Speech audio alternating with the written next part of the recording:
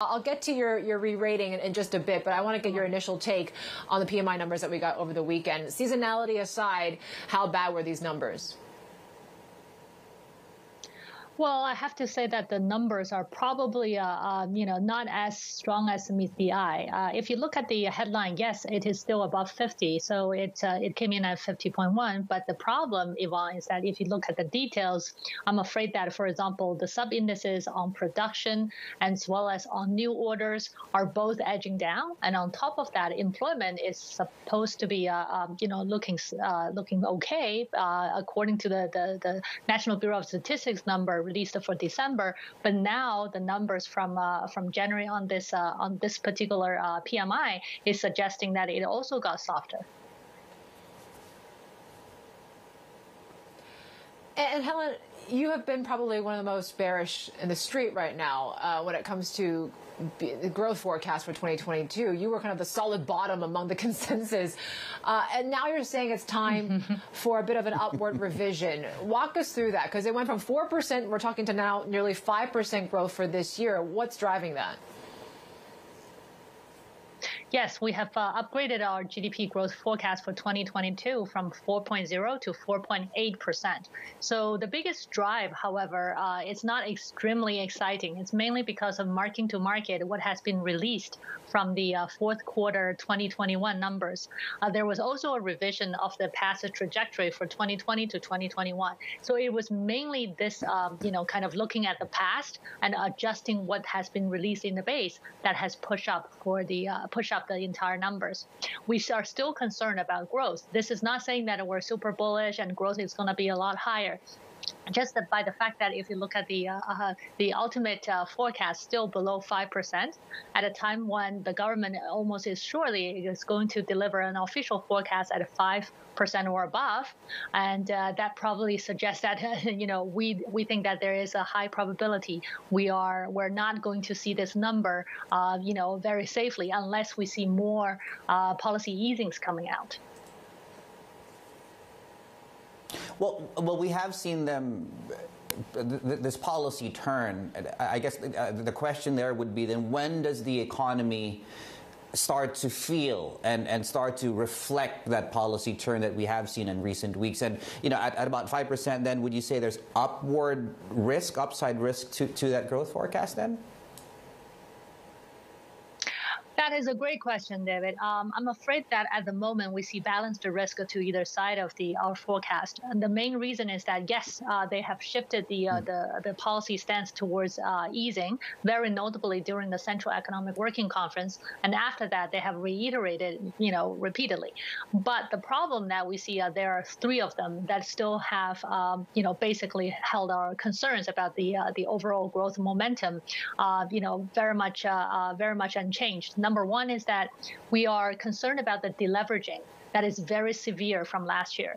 The PBOC's data suggests a 7.5 percentage point of a reduction in overall leverage rate in the year of 2021. And we think that it will take a while for any easing to kick in, especially now with the credit demand being extremely weak.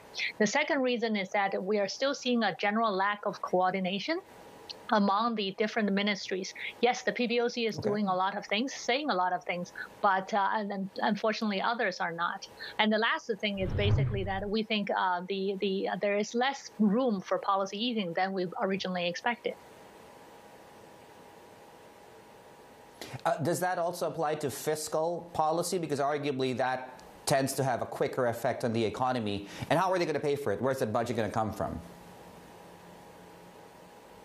Well, we hope that the government, easing is going to kick in sooner rather than later. But when it comes down to fiscal, I'm afraid of it, that you will see that the challenges are that they won't be able to lift the headline budget deficit number by quite a lot.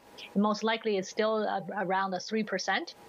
And on top of that, for local government special purpose bond issuance, which we think that they can at least lift it above last year's quarter number, which is 3.65 trillion.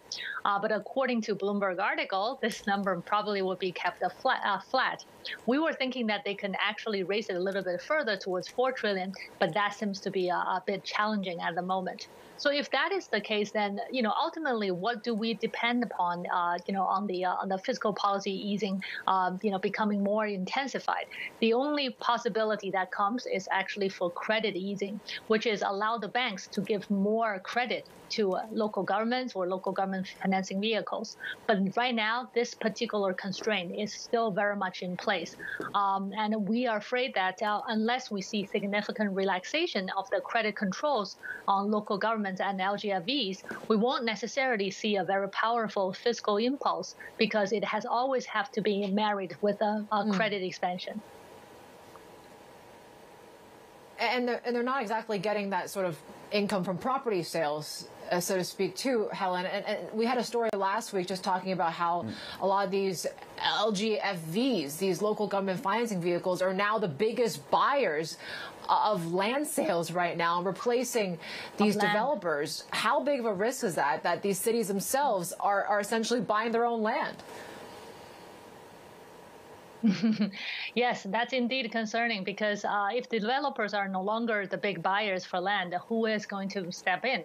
Well, at the moment, it is LGFVs. But ultimately, if their credit is not being substantially supported by the banking system, then they have very limited capacity to keep supporting the land auctions.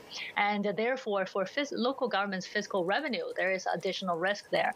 So we have written about such risks back in December, and we have argued that this could be currently cushioned by the fiscal revenue increase, that was above budget back in 2021. But coming into 2022, if we see continued sluggish property sales and combined with land sales, this is probably going to hurt local government fiscal revenue quite significantly. And if that is the case for certain provinces with high leverage, this could be a problem.